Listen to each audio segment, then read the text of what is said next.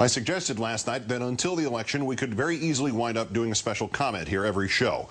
It was in turn suggested to me that while events may warrant them, this would certainly render that word special, for 2 weeks anyway, inoperative.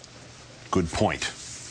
So tonight, as promised, a campaign comment on the continuing adventures of Governor Sarah Palin in the big leagues. Or, are you smarter than a third grader? Finally, Governor, we've been trying to engage some local grade schoolers for the last few elections. We do a feature called Questions from the Third Grade. Good. Brandon Garcia wants to know, what does the Vice President do? Oh, that's something the Piper would ask me as a second grader also. That's a great question, Brandon, and a Vice President has a really great job because not only are they there to support the President's agenda, they're like the team member, the teammate to that President, but also they're in charge of the United States Senate. So if they want to, they can really get in there with the senators and make a lot of good policy changes that will make life better for Brandon and his family and his classroom, and it's a great job, and I look forward to having that job. Oh, I'm so sorry, Governor. The correct answer can be found in the Constitution of the United States. Article 1, Section 3, the Vice President of the United States shall be President of the Senate, but shall have no vote unless they be equally divided. So the Vice President is not in charge of jack, Governor, let alone in charge of the Senate. And you are not smarter than a third grader. On the one level, it is hilarious and entertaining that the Republican nominee cannot correctly answer the question, what does the Vice President do?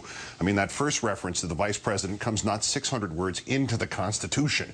And the other meaty references are pretty simple to remember.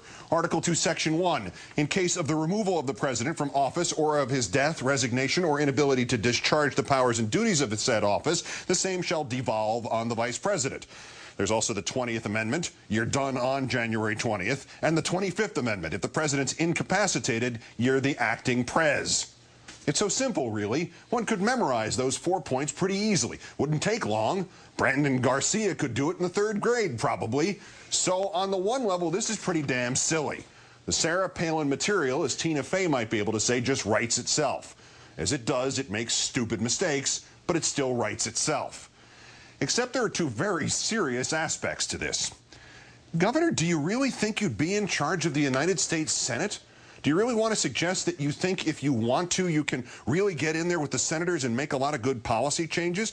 We're just wrapping up 8 years of a vice president who had no clue what his damned job consisted of, couldn't even correctly find his governmental branch with both hands. The last thing anybody in this country wants, Republican or Democrat, is another buccaneer in there making it up as they go along. And in your case, presuming you can stride into the Senate and change policy if you want to. Besides which, Governor, exactly how on earth could you not have the correct answer by now? It's not like this is the first time you've been asked about the vice presidency and gone all Miss South Carolina on us.